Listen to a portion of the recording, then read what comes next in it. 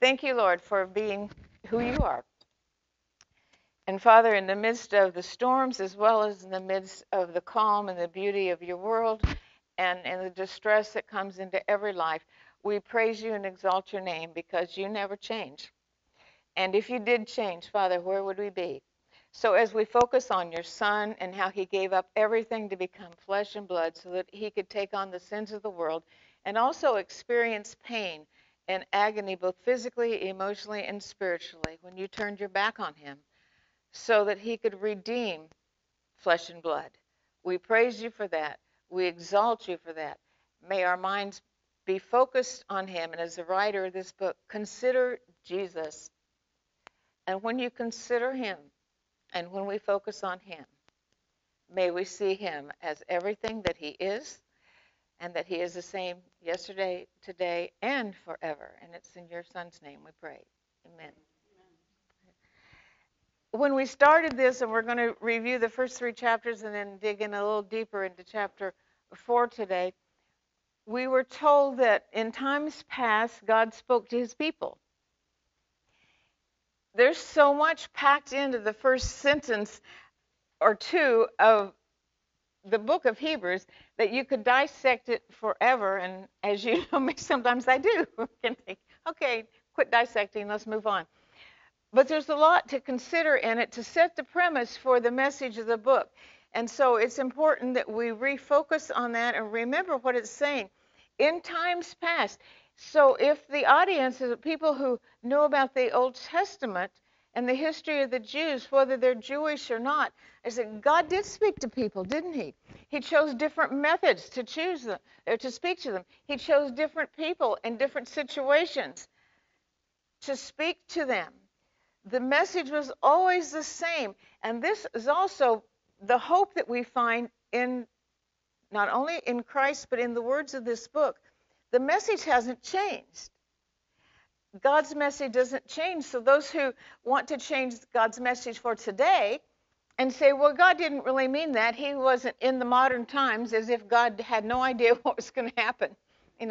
So whatever he said in the past doesn't fit, so we'll make it more applicable to today's culture, has no validity when God's already taken care of that question. No, in times past. Well, how many cultures in times past are identical to our culture? None are identical to our culture, but how about this? How about the sins in those cultures? Are they pretty identical? Oh my.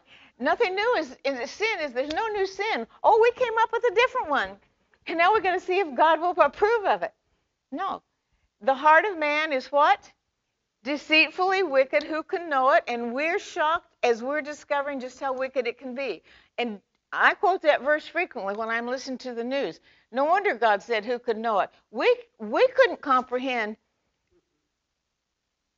the wickedness that some people can do. Now, not all of them, even though they're not believers, commit the heinous things that we see. But God was saying our depravity is inborn. Okay. So the message that God gave at the very beginning, and then later before he sent a flood as judgment, when he brought judgment on Sodom and Gomorrah, when he called the people out of slavery and delivered messages, what was this message always? Repent and turn to me. Repent and turn to me. That's still the message, isn't it? What the church, and I don't mean the body of believers, I mean the ecclesiastical church in the world today is saying that's rather a harsh message. So let's don't address it that way. Let's say there's a God who loves us and he wants us to feel good about ourselves and to be happy. That's completely contrary to Scripture, isn't it? So the premise of Hebrews is in times past. If you want to go back and check it out, God isn't delivering a new message because he got the first one wrong. If he got the first one wrong, we would be rather foolish to follow him, wouldn't we? If you have a leader or somebody who, let's suppose we put somebody in a position of authority in a group that we belong to because we thought, they're pretty good. They have a lot of answers. And after a while, every answer they gave us didn't turn out to be right. and we learned that we couldn't trust them, well, we'd be stupid to keep trusting him. But God's record is perfect, isn't it? Nobody else's is. So we can reflect back and prove to ourselves, if it's necessary, or to remind ourselves that, yes, he spoke the same thing, and he will continually speak the same message until the time comes when he will no longer deliver that message of repentance because it will be too late. And that's the tragic time that will come one day. So he spoke through the prophets. They had different messages. They were being used by God as God revealed himself to them in particular ways. We know that Moses, who we understand how he was raised. We don't know how much teaching he had prior to the burning bush experience. But God spoke to him through a burning bush because that was the way that God chose to speak to him. Moses listened. He had some hesitations. Remember, he said, I can't talk. I need somebody to speak for me. But God said, you're the one I chose. You're going to do this. I'll give you somebody to help you. But my plan has always been that Moses would be. And one of the things we see when we begin the study of Hebrews is that Jesus is greater than Moses. Was Moses important? Absolutely. He had a role to fulfill, and God used him mightily. God chose, as he was getting ready to lead the people out of slavery, to give Moses the Ten Commandments, to see Moses as face-to-face as any man on earth could ever see him, to reveal himself to Moses, because as we go through the scriptures, and this is essential in understanding Hebrews, when we go to in times past, all those times past, each revelation revealed a little bit more of God's character until Christ came. He's the complete revelation, isn't he? That's why this book says he's supreme. His supremacy, his sovereignty cannot be mistaken, and it cannot be nullified, and it cannot be less than it is. It's everything that God has said. We can go back and prove it. What did he say in the Old Testament? Oh, it's true. It's fulfilled in Jesus Christ. So that's why he's higher than the angels. He's higher than Moses. Angels came and delivered several important messages in the Old Testament, didn't they? And remember when the angels came to Abraham and warned him? Okay, they came in the form of men, and they were able to warn Abraham about what was going to happen to Sodom and Gomorrah. Okay, God chose to use them to bring a message. They were very important. They could bring a message that you need to repent or this will happen. But could they save the people? No. They were delivering the message of the one who could. Moses was delivering the message from the one who could save them. He could physically save them from slavery, but he couldn't save them from sin. There's no leader, no prophet in the Old Testament who could deliver them from sin. What they did, they took them to the one who could. Gals, that's our job, and that's our privilege. We can't deliver them from sin, can we? But we can take them to the one who can. And who is that one? That one is superior to all the angels and all the Moses types in the Old Testament. But more than that, he is superior because he chose to give up that superior position to come down to earth and not be here as an angel flitting around doing good deeds. He came down here and clothed himself in flesh. So the perfect messenger who could deliver the only true means of salvation took on flesh and blood like the ones to whom he was going to share that message with, so that he himself could be the propitiation, the sacrifice, the atonement for us. How could he not be the only name exalted above every name? Because he is the only one who could do what he did for the human race. Because he became one of us so that he could. And what a marvelous thought that he knew everything he was giving up when he was coming to earth, but recognized that if I don't, they're lost. And I must take on flesh and blood, because the wages of sin is what? Death. See, angels can't die. Okay. Moses died, but he couldn't come back to life because the wages of sin is death. But Jesus could die and come back to life and get rid of the wages of sin, death, for those who put their trust in him. So he is far superior. And the message that we read about in Hebrews is make sure that we exalt him and not get him in a different position than he is. So he's the supreme person. He's better than all the prophets because he's the one that fulfilled the prophets. So much better the one who can fulfill it. It'd be nice to, read a book and to know about the author. But if you could meet the author personally, wouldn't that be exciting? So it becomes very intimate, doesn't it, when you know them face to face. They couldn't do that for us until Jesus came. And so he's supreme and all that. So in chapter 1 of Hebrews, when he says, long ago, at many times and in many ways, God spoke to our fathers through the prophets. But in these days, he has spoken through his Son.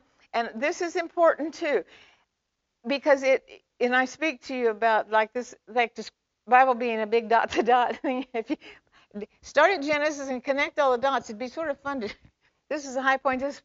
But you see how the message is never lost.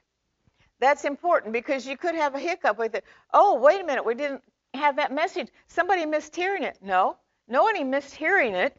They may have missed it. Do people have a chance to hear it today? But they may miss it because they don't want to spiritually hear it. Okay, so he spoke until his Son came. But now here's the importance in seeing how the triune God works together. God appointed his Son for this purpose. It wasn't haphazard. But then neither was his call to Aaron, to Moses, to Joseph, to Abraham, all the Old Testament patriarchs, to Elijah, name your prophet, Hezekiah. That wasn't haphazard, was it? God said, well, maybe you'll do. Now, sometimes they wondered, why me? Amos really said, I'm a farmer. What's up here, God? Think about Noah. You want me to build a what?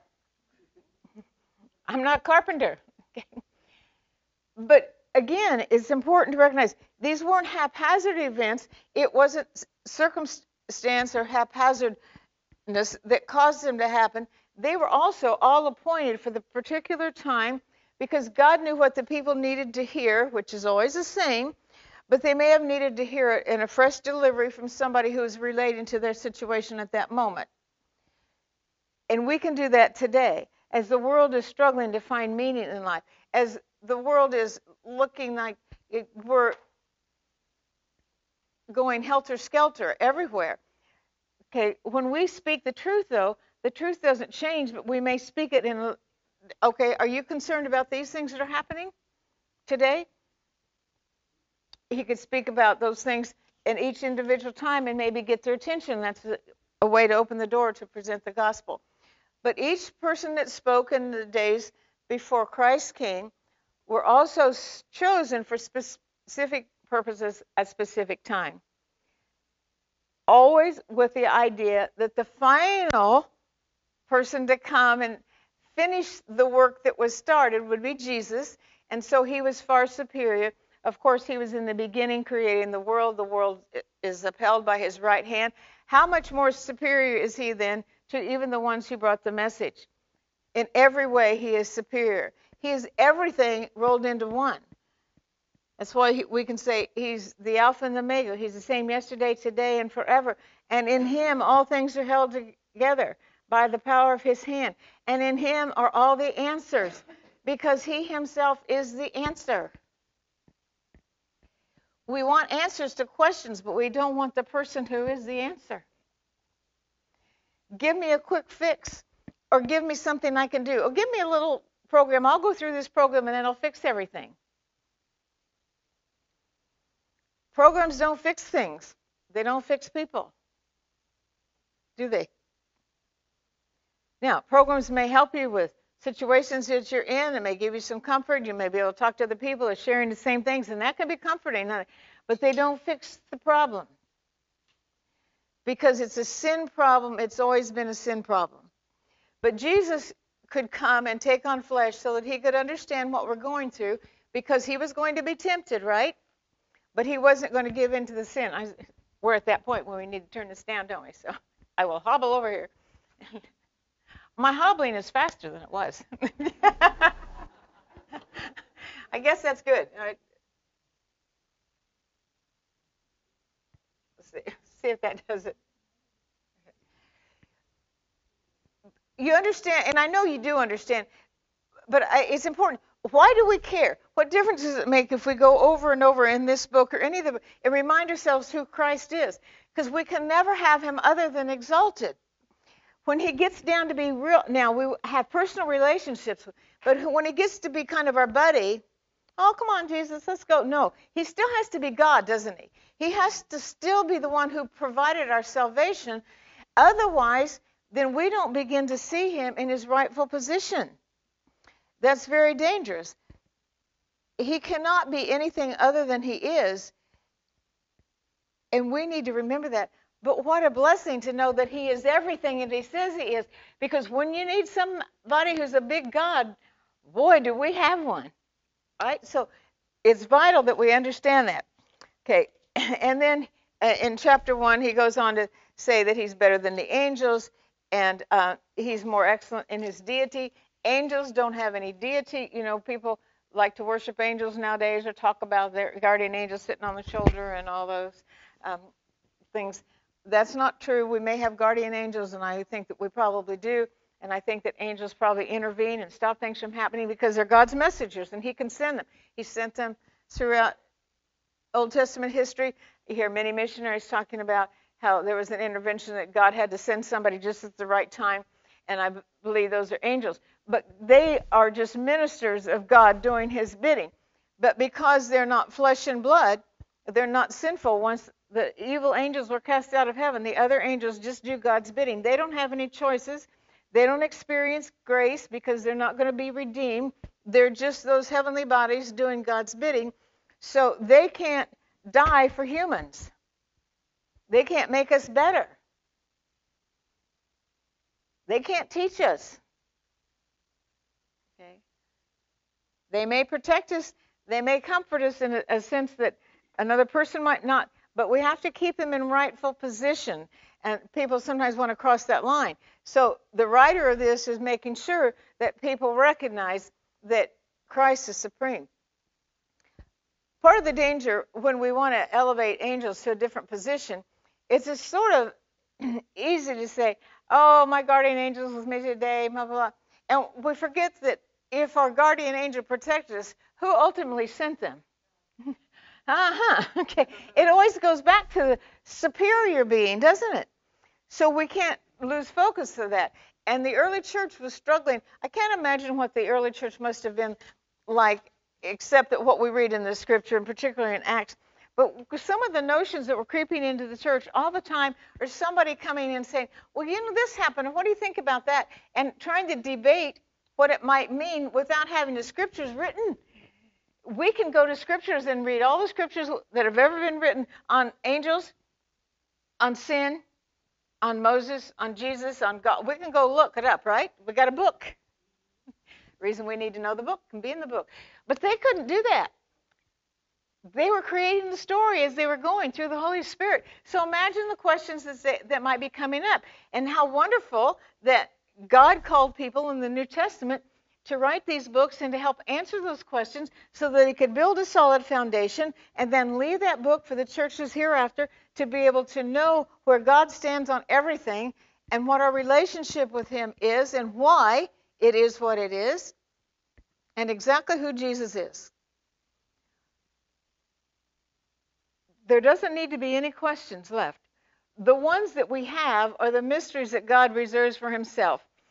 And we can have those answered in heaven if we remember them when we get there.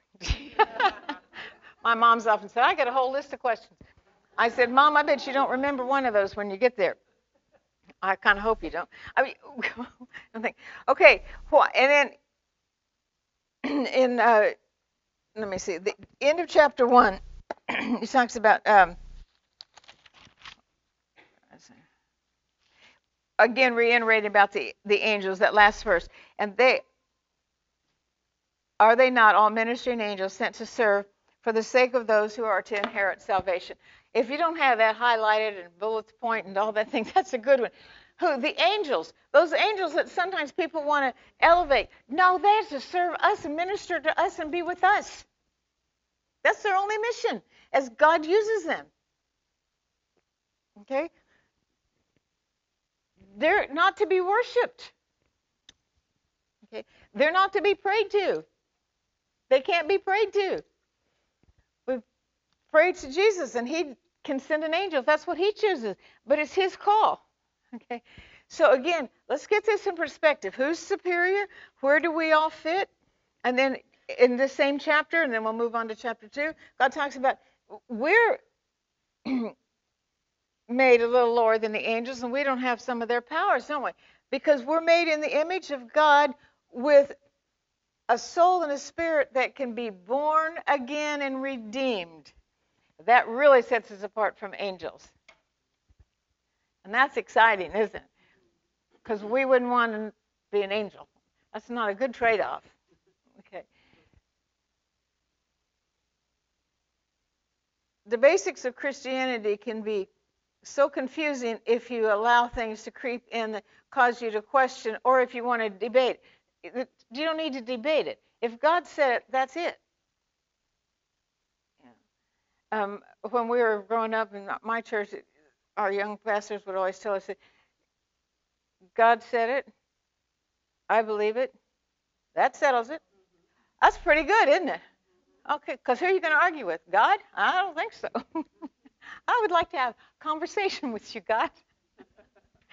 How do you think that would go? I'm sure I would lose. But he knows we're inquisitive. He knows we need some answers, explanations. And again, for the early church who didn't have the scriptures that we now have, how important this was to get all the questions out there. What God knew in his wisdom about us is if the early church had these questions, would we have them? Okay, I've given you the answers. Go search them out if you want to.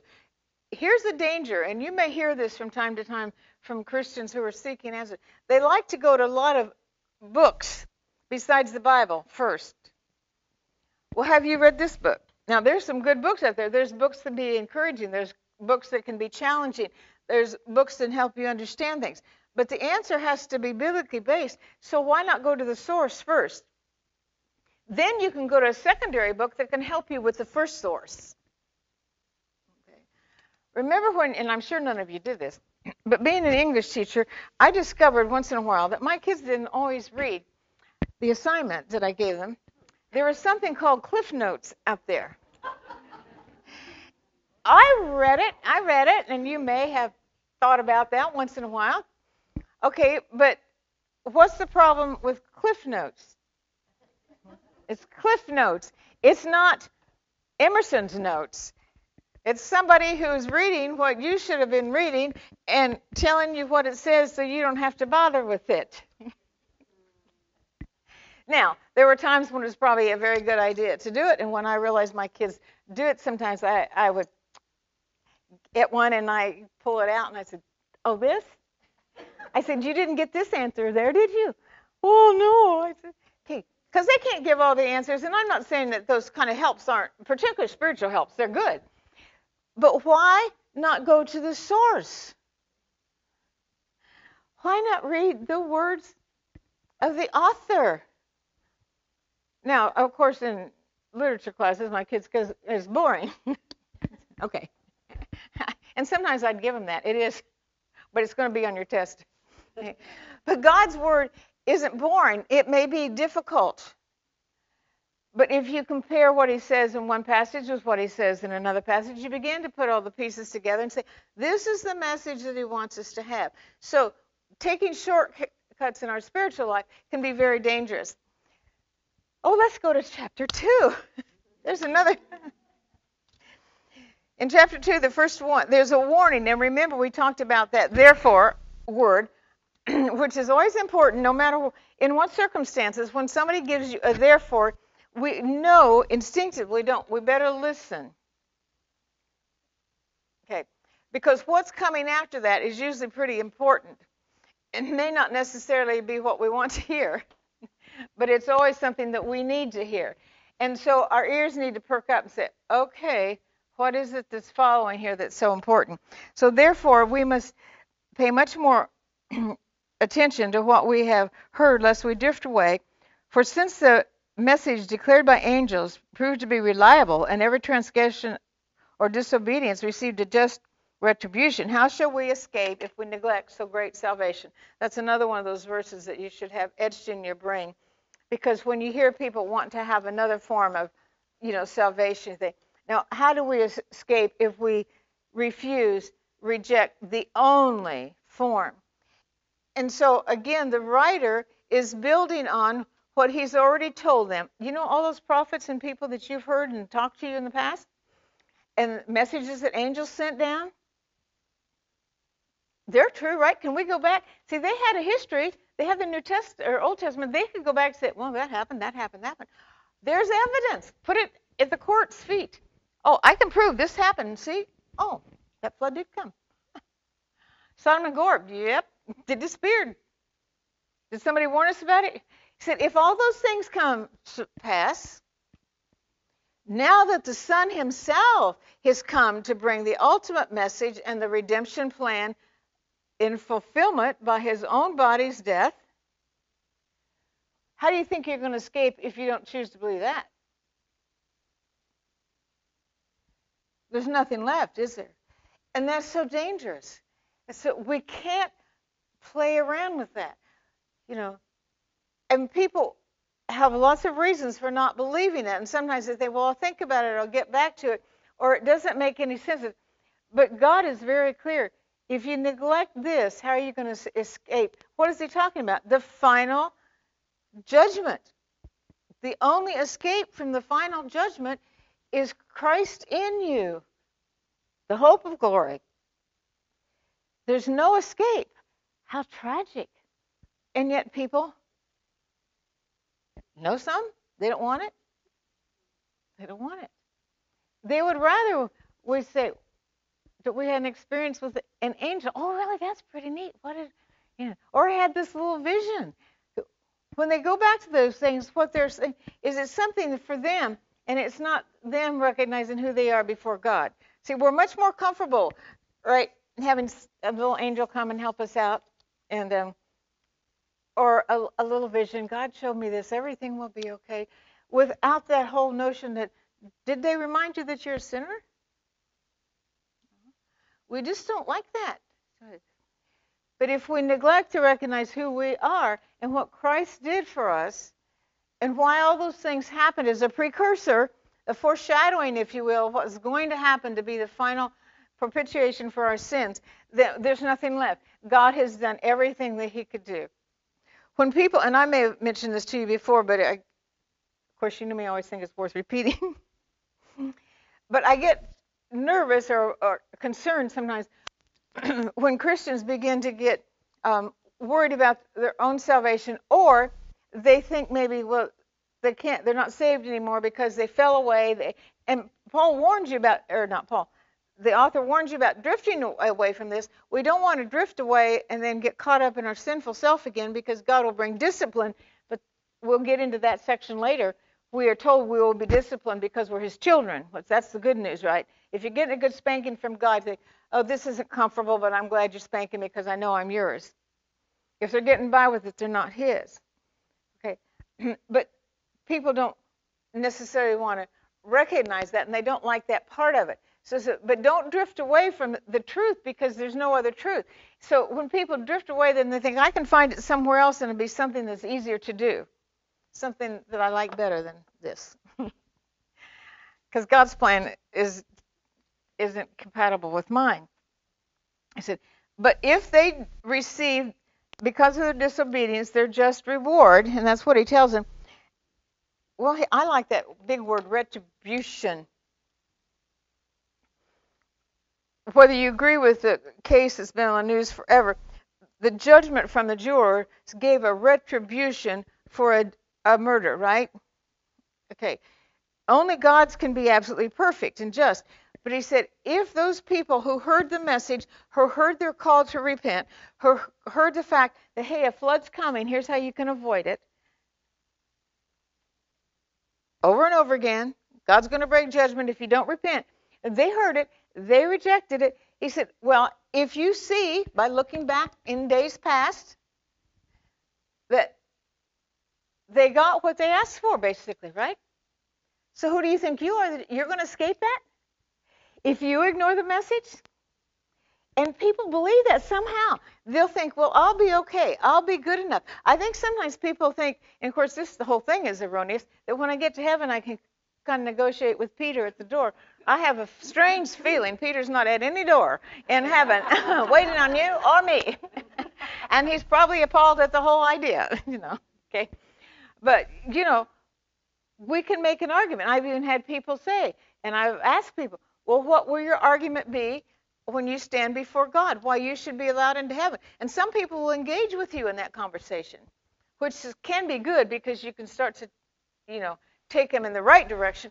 But they think they can kind of defend themselves. But if we go back through history, when God's made judgment, when he's warned people because they didn't repent, and that judgment has happened, you think you're going to wiggle out of it somehow? Why? Well, because I'm smarter than them. I won't get caught. My kids that thought they were the cleverest and could get by with things, when I would catch them, and I always did, those are the ones I was most determined to catch. But you know what they told me? But you were watching me. Oh, how silly of me to be watching you. Is God watching us? He sees everything that's happening, and he's not missing a trick. He's keeping a record, and he's going to open it up. And they're going to think, well, that's not as bad as this, or you shouldn't have been watching me. Okay, as if we can tell holy God what he should be doing. So our arguments become very, not only futile, but how foolish. And we can say that because we're believers and we know it's foolish. But again, the reminder is to either new Christians or to reinforce in the church, don't take it for granted. That real danger, and my sweet friend Judy mentioned this the other night, and she had such a sweet point. She said, I love saying I'm born again because I was born again late. And she said, some of you have been born again for a long time. And she says, I hope none of you take it for granted. It's a good conversation, a good thought. I've been born again for 70 years, but I don't take it for granted. But I know exactly what she means. It could be, well, I've always been a Christian. But how I feel is, I've been fortunate to have always been a Christian since that age because I knew that moment he saved me. And I've never gotten over that he did. But I love that reminder. Those of us who've been Christian, don't ever take it for granted because it cost Jesus his life. No matter when we accepted it, it was costly for him. And we can't just be satisfied. Yeah, I'm saved. And sometimes churches, I think, have taught it. Okay, you're saved, you're good, you're fine. Go about your business. No, don't take that for granted. Always stay in love with him. And how do you do that? By serving him, by being with fellow believers, by being in his word, by confessing sin when you need to. It's not just a process that's over and done with. He calls it to work out our salvation in fear and trembling. Our salvation is sealed, but appreciation for our salvation. And they get warned, so don't take it for granted and just say, I'm good. And if you're good and you know you're good, you better be sharing with other people because they're not good necessarily. All right, so he says, how are you going to escape? And then skip on down to verse 5 in chapter 2. He said, now it was not to the angels that God subjected the world to come, to which we are speaking. For he testified somewhere, What is man that you are mindful of him, or the son of man that you care for him? For you made him a little lower than angels, and you crowned him with glory and honor, putting everything in subjection under his feet. He said, remember this. This was God's ordained plan. This is how he set it up. And this is a quote from Psalms. Okay. We are made lower than the angels because we are flesh and blood, and we need to be redeemed because we are in flesh and blood. But he also allowed Christ to be made lower than the angels temporarily, to be flesh and blood, so that he could redeem these same people that he's talking about. And don't you love this thought of a holy and sovereign God? He said, what is man that you're mindful of him? Who am I that you think? Do you ever feel that way? Who in the world am I? I think that almost every day, as I study there, who am I that you are mindful of me? And that mindfulness, that he has us in his mind, in his heart. And that's each one of us individually all the time. We're that important to him. We're that precious to him.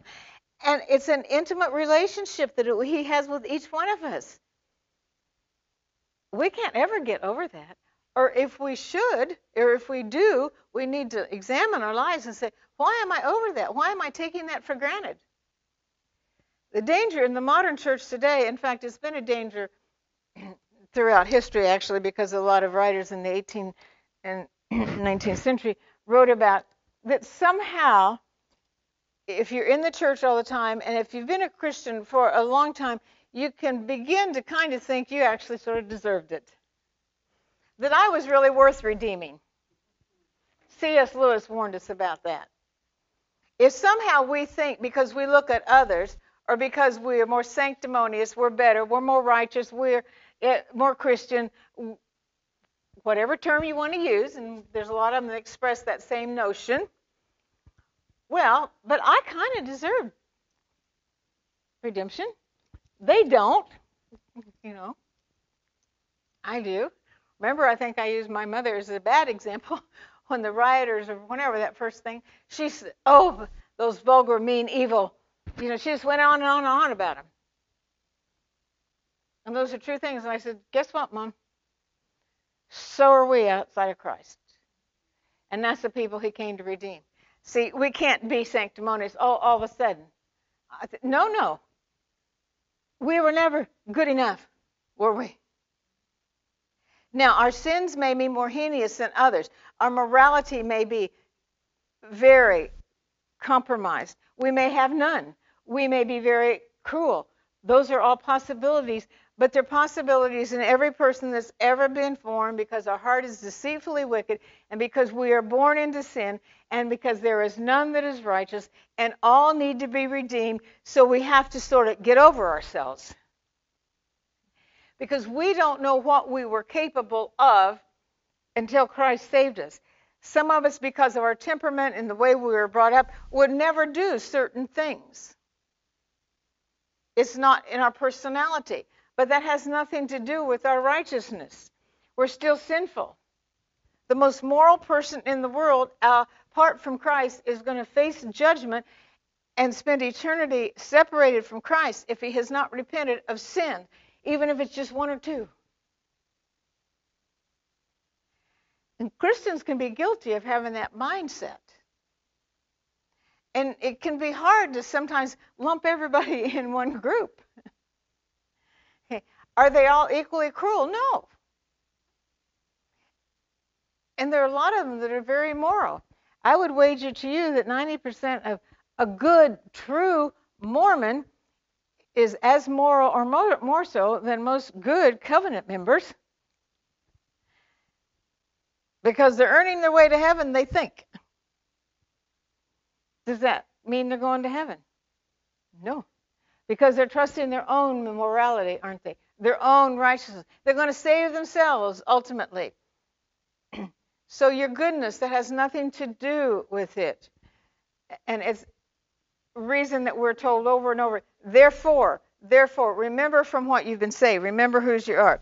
Okay, and so he goes on and he talks about that. And let's see. So it talks about in verse 15, for it was fitting that he for whom, by whom all things existed should be the one who is perfected through his suffering for our sakes. So the author is saying, and this is such a convoluted argument in our view, I think, the author is saying that it makes perfect sense based on this argument he's just given to you, that the one who created us in the beginning, the one who is perfection himself, should take on flesh and become the founder and author of our salvation. It's logical in this author's view. And it actually is if you think about the process of what God did. If God made us and created us in his image in the garden that we believe, right? And Jesus was the one who was speaking it into being, and he himself is also perfect as the Father is. And then man messes up because God gives us choice. And now we have a dilemma. There's sin in the world. What are we going to do? God doesn't want to wipe his hands of us because he wants to fellowship with us. So, it's reasonable, this author is saying, as opposed to being way out there. Okay, who could redeem humans? Oh, a perfect human. Yeah. Because he could speak our language. He could take on our flesh. He could suffer and live out a perfect life so he could be the redemption and meet the qualification for death as the wages of sin, and then be triumphant and redeem us. Angels can't do it because they're not going to be redeemed. They're not sinful. They're not able to make a sinful choice right now. Okay? Animals can't do it because they're not created in God's image. So who does that leave? Jesus. Good argument, isn't it? But we throw out the others. How could that be? Oh, okay. Because he became one of us so that he could redeem us by being a perfect one of us.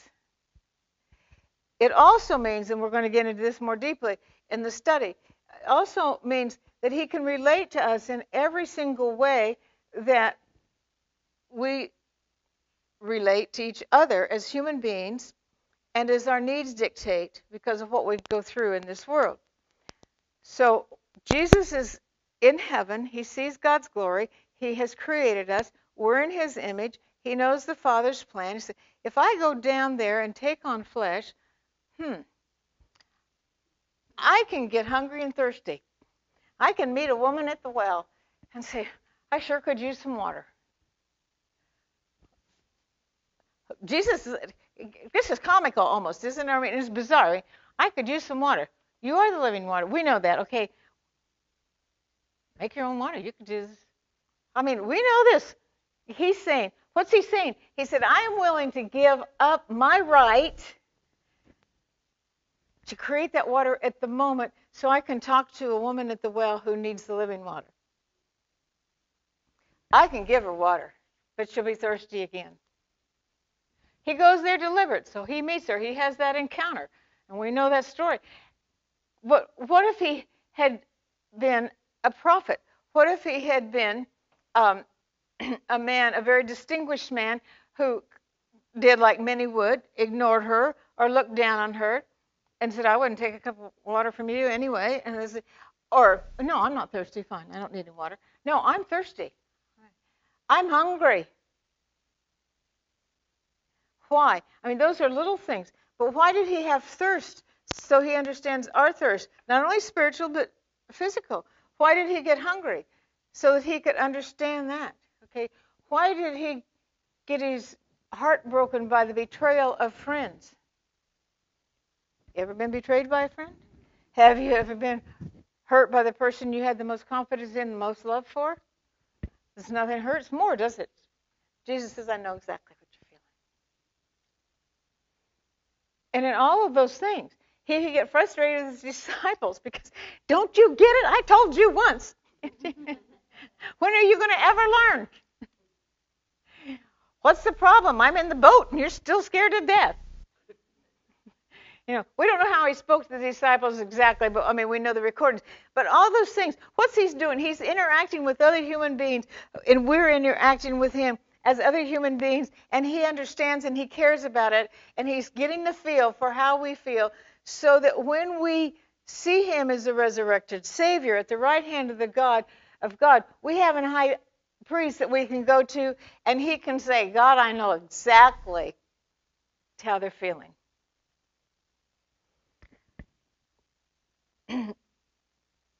When they took the bandages off at home, and I realized that bandage wrap had been holding all the pain, and she unwrapped it and she started working on it, I thought, oh, no, I'm not going here. I'm not going to do this. And the pain was so intense at the moment, and I had surgery on Good Friday, and it was probably it was a Saturday. They came to the house, and that was when I first experienced. But all of a sudden, I just wept. Think about Jesus. I said, you did this on purpose for me. I wouldn't do this on purpose. Sorry, girl. I'm not. I'd have to think twice. I'm doing it for my daughter. So you did this and so much more on purpose. Not just so you know how bad I'm feeling right now. And I said, that's good. I'm glad you. But no, you did this on purpose, so my sin could be atoned for. That's how much he loved us. But see, he had to be in this flesh to feel that pain. People like to say he didn't feel the pain on Calvary because he did. He had to have in order to do the work he was called to do. So we understand how much that love means and why he had to suffer and why he had to become a human being. Because flesh and blood had to feel how we feel. But now, as our high priest, when we're going through the tough times, when our hearts are breaking, when we're calling out on behalf of somebody that we love, we know that Jesus has experienced all those emotions instead of somebody who has never experienced what we're going through. One of the hardest things to do, I think, when you're trying to pray with somebody, you empathize and you really can empathize with somebody, but if you've never been through what they're going through, you can say, I don't know what you're feeling, but I will pray for you. And those are legitimate prayers. But what difference is it when you have somebody that come and share something that you've been through, and you say, I know that exactly. Oh, you do know how bad I feel. Because sometimes, let's be true, sometimes we just want the person who's praying for us to know how bad we feel. I'm hurting. I want you to hurt with me. And if they haven't been through that, they can't. But if you had a wayward child, if you've gone through a divorce, if you've had whatever those things are, I do know, and I can sympathize in a different way. And Jesus said, I'm willing to take on every one of those so that I can sympathize with you. And not only that, so that I can intercede for you on behalf of my Father. And I can say to him, Father, it's every bit that bad. And then he can also do what we can't do sometimes when we don't know how to pray. You ever get that? I don't even know how to pray for this. He says, I'll pray for you. And the Holy Spirit is going to intercede with groanings on our behalf. And we don't even need to know what he's saying. He said, Lord, this needs to be covered. This needs to be prayed for. And I don't know what to say. I got you covered. I can do it. Why? Because he went through it all so that he truly can not just say, oh, I'm sorry you're feeling bad. I know. Now, not that we shouldn't say that to people. We should. But that intimacy of having been through the same thing helps a great deal. All right, we better get to time are we? Chapter 3. Am I losing you yet? Are we good? Okay. Because I know this is our review, but it seems like we haven't done this forever. All right. And we'll get into 4.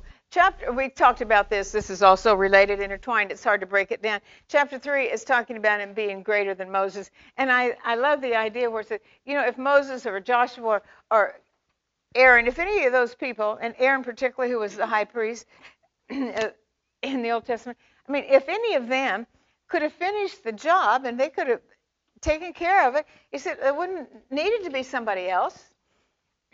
But because they needed redeeming too. See, that's the whole thing. Each one of the people that God called, no matter how godly they were, no matter how justified they were only justified the same way we are, by faith in Jesus Christ. So they couldn't redeem us. They could have an important role in the Old Testament work that God was doing through his people, by Moses in his particular role, even Abraham in his role, Joseph when he was in Egypt at the right time. But they couldn't have done it on their own, and they couldn't because they needed to be saved too. They couldn't be the Savior. Only someone who doesn't need redemption can be the Redeemer for his own race. So we can't elevate those people too much. And when you speak to your Jewish friends, if you do have Jewish friends that you ever try to witness to, you could talk about Abraham and Moses, those people that they admire so deeply. And even Muslims I've talked to, they admire Abraham. Sometimes that's a beginning point. Well, what do you like about Abraham? And they like about the fact that he was God's man. They think he was a prophet. I said, well, even Abraham needed a Savior. See? They all needed a Savior. And so it's tying it all together. And so Moses was the one that they had on a pedestal. And actually, it was kind of funny. And let's pick it up in verse 7. How much trouble were those Egyptians for Moses? They love Moses, and they love to talk about him sort of after the fact. They talked about him during the fact. Sometimes, remember, they had a rebellion. One time they were going to kind of, we're so tired of his. And didn't they get upset with Moses? You brought us out here. Look at this mess we're in. Well, their human nature was responding to another person who was a human and saying, if you're our leader, why don't you fix things right? And of course, Moses is doing the best he can, but he's about ready to wipe his hands out of it. You know, and when God threatens to, Moses defends God and said, well, you can't, God, because then everybody will know you're not God. So you got to, I'm going to stand up for my people. Don't kill them. I'd like to, but don't you kill them. It was a wonderful aspect of Moses' personality. He recognized his position in light of who God was. Because if it could have happened that way, God would have done it, and he could have spared Jesus his life. But again, they were imperfect too, and they had to be redeemed. Nobody in the Old Testament that God used to bring the message. Matthew, Mark, Luke, John. How about Peter? Did they need to be redeemed? Yeah. And we see a lot of evidence in Peter's life, particularly. We saw those bad parts about Peter, all the warts and all. He still had to be redeemed. So the writer of this in chapter 3 talks about in verse 8, he's going back to that time they wandered in the wilderness. He said, therefore, again, there's that important word, as the Spirit says, today if you hear his voice, do not harden your hearts, as in the day of rebellion, on the day of testing in the wilderness, when your fathers put me to the test and saw my works for 40 years, then I was provoked with this generation and said, they always go astray in their heart. They have not known my ways, as I swore in my wrath. They shall not enter my rest. This is one of the most compelling and frightening passages in all of Hebrews, and perhaps in all of Scripture. So because he said, do not harden your heart. To those who didn't know what he meant, the Holy Spirit enlightened this writer to say, take them back to when they hardened their hearts and quit listening to me when I let them wander so long. Time and time again, God had done miracles for him. He was leading from a hideous life of slavery, and they weren't too far out before they decided they'd like to go back, because that food sure was good. They forgot the burden, the whipped backs, the weight of slavery, because things were bad right now, and that looked pretty good. And we know the story, and God finally said, I'm done. With this generation, this is an important lesson in a lot of ways. He was done with that generation who had directly experienced God's mercy and grace as he led them out, had gave them every provision they needed to be protected along the journey, had promised that they would go to the land flowing with milk and honey. And he finally said, your hearts are so hardened, that you will not obey. So, okay, have it your own way. At some point, you cannot force a person, can you, to do what you want them to do. And if you have a whole list of things you've done for them, and that's not good enough because they've made themselves so hard inside. Remember Pharaoh, with each plague that came, his heart got a little hardened, a little hardened, a little hardened, until God said, you want a hard heart? I'll give you a hard heart. God will give a person a hard heart. If you reject him too long, and it may be where you, like Esau, you can't even find repentance anymore because your heart is so hardened. That's such a dangerous place for anybody to get to. Christians can't get there. But believers can harden their hearts to where they are provoked. But God is going to take this generation out, and what he's going to bring in is a new generation, the younger folks who didn't rebel. They just followed mom and dad. And he's going to take them over. You're going to wander from now on because you wouldn't accept my offer. What can God do if you won't accept the offer? At some point, he said, you have to have it your own way. There's two young people that I'm praying for. Well, one of them is Isaiah, which you all know, and another friend who has a grandson in circumstance similar. Both young men dropped out of school. Now, legally, they can't drop out of school until a certain age, until parents admit to it.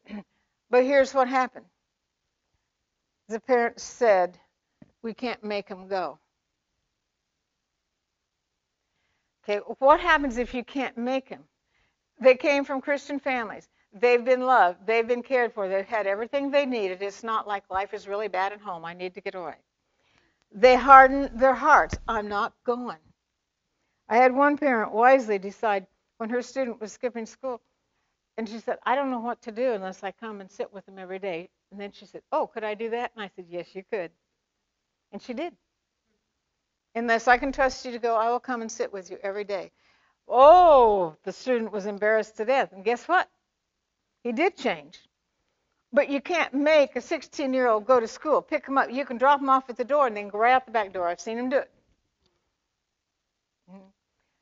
What do? The heart is so hardened until it softens again toward the one who loves them and wants to redeem them, to the parent who loves them and wants to get them back on track or get them the help they need or offer them something to come back home, like the prodigal.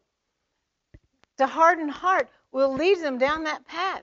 And God said, okay, I will let this generation die in the wilderness. Well, what happens? God can't not keep his promise.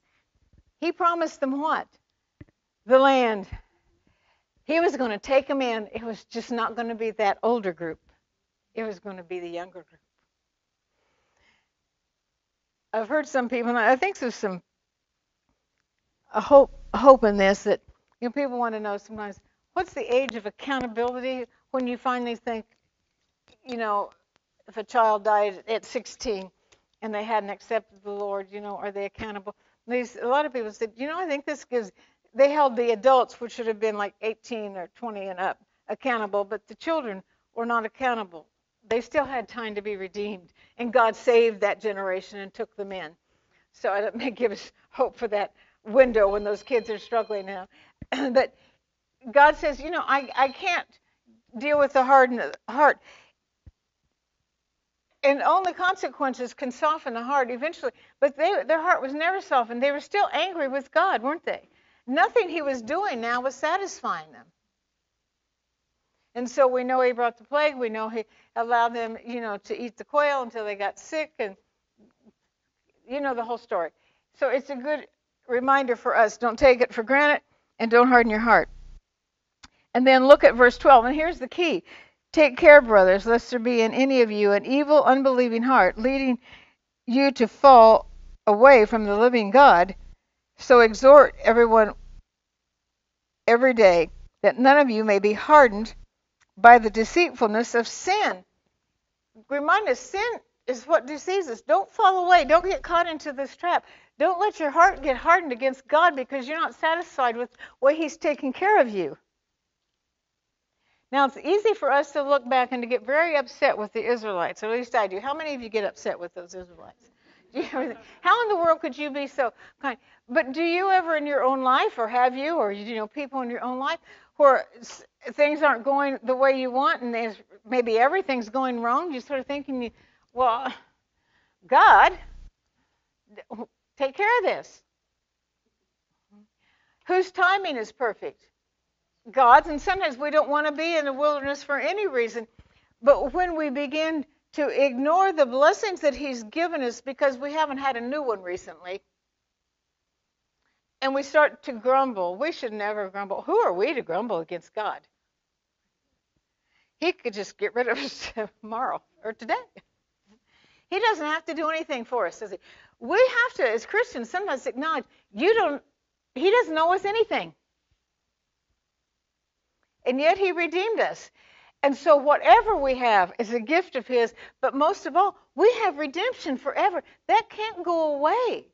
So why would we rebel against Him when He's not answering our prayers the way we want or immediately? Or when we think that He's maybe not being fair, if we were in a position to judge God's fairness, which of course we aren't. But He said they just harden. And so you do give into that. Say, have it your own way and see what happens. The good news for some people is after that happens for a while, they're so miserable with themselves for what they've done that God can pull them back and they will be disciplined gently and brought back to where He wants them to be. We know the prodigal's story, the son does that. He realizes what a mess he's made of his life. But these people didn't, and God knew they weren't going to ever soften their hearts. So He was going to teach the upcoming generation through whom He would lead them into the promised land, keeping the remnant alive so that all the promises could be fulfilled. He was not going to undo His promise because that would make God a liar. But you guys, you're going to die right here. You can just wander around. How much fun is that going to be? And, if you don't like my manna and my quail, I guess they could go try to figure it out for themselves. Don't you think God must say, okay, good. Well, like we do with our kids tonight. Okay, go see how that works for you. And you hate to do that. Can you imagine? That's not pleasant for God because He knows what's coming. Any more pleasant than it is for a parent that sometimes you say, okay, do it your way and then come see me later when you wake up and realize how foolish you were. So they couldn't enter His rest. And this is the important thing about it. I want us to think about this as we're trying to move into chapter 4. He said they would not allow Him to enter the rest. Our rest is in Christ when we realize the work is done in us, right? We don't have to work for our salvation. We just rest in it. And He said, you can't enter my rest. And the rest was the land of Canaan, where they would go in and no longer be slaves. They would be free to be their own people and to establish their own communities. He said, you can't enter that rest because you refused what I've offered you. The only rest from our sin and our battling with our unrighteousness and our unwholesomeness and our void and our brokenness is to come to Him and rest in what He did for us and just let it go. And let Him have His way with us. Because He'll never go wrong, will He? And He is our answer. But we have to let go of whatever we're hanging on to. We can't hang on to Egypt because God won't have another master. We can't serve two masters. He told us that very clearly. They made their choice, and this is the important thing. God gave them many opportunities. He gave them what they wanted. Ultimately, that's what happens if we rebel long enough. So He was warning them about not entering their rest. So look at the last verse, chapter 4, verse 18. And to whom did He swear that they would not enter His rest, but to these who were disobedient. So we see that they were unable to enter the rest because of disobedience. There's the key. Disobedience is what God demands of His followers. If you are disobedient, you will not be having rest for your soul until you confess that sin and become obedient again. God will not tolerate ongoing disobedience in the life of His children. You didn't tolerate it in your child's life. How many of you ever had to discipline your child?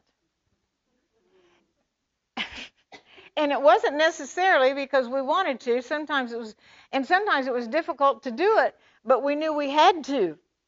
And so God would do it. But he said they never entered his rest because their disobedience, their choice, God made all the provisions. If you don't want what he offers, if you neglect this great salvation, there's nothing left. They never entered his rest.